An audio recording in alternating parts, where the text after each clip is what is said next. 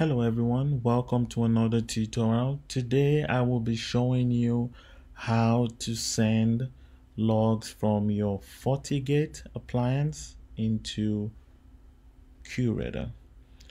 So this applies to Fortigate, either if you have a hardware appliance or if you have a virtual machine that you're using for testing purposes, it will work. As long as you have the version from 5.2 to 6.2.7, I believe.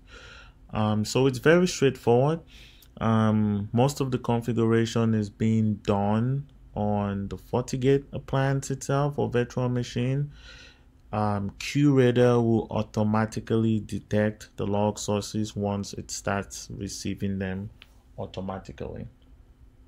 If it doesn't, if it keeps telling you that the things are unknown, if it keeps detecting the events as unknown, you want to give it a couple of minutes, maybe 15 minutes. It should automatically detect that those are Fortigate logs and create an automatic log source for it. However, if it doesn't, all you need to do is log in into your Qradar UI and go ahead and create a simple log source for it. So what we're going to do here is start with the Fortigate appliance. So you want to log into your user interface. You want to go to logs and report. You want to go to log settings. You go all the way to the bottom and this would be off. You will have to turn it on, and all you need to do is input the IP address of your Qradar appliance or virtual machine. In this case, we'll be using a Qradar Community Edition or Qradar CE for testing purposes, because this is in my test lab environment. So you put the IP address. You can configure some other stuff in here. If you want to resolve the host names, you turn them on.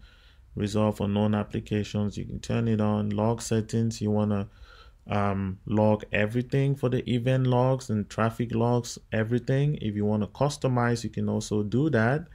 In my case, I'm going to use everything because I want to be able to see everything that's going in and out through the firewall. You can also turn on the address, login and the traffic logs. Okay. If you wanted to use cloud login, you can, but in this case, we're focusing on Qradar. So you just turn the send logs to syslog on, put in the IP address or the fully qualified domain name, and you apply to save changes. Once that's done, you go to your Qradar appliance or Qradar appliance or virtual machine, and you should be able to see the logs. If I go on here and filter logs by IP address, so we'll do source or destination IP. I'll put in the IP of my Fortigate firewall. One, add, and then we'll filter real time. And at this point, you should see that your Fortigate firewall was automatically detected.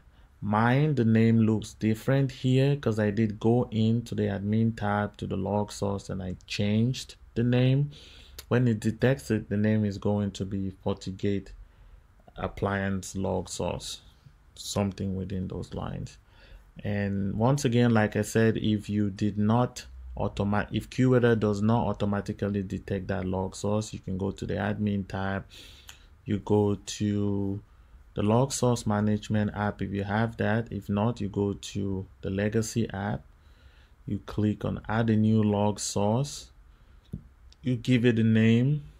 the description if you want, and you're going to search for Fortigate security gateway. You put in the log source identifier, which is the IP address or the host name, and then you will save it. Once you do that, you're going to have to deploy changes if you add the log source manually. So once you deploy changes, you should be able to see your logs from your Fortigate firewall. Thank you for watching this quick video. Hit the like button if you liked the video. Please subscribe to my channel.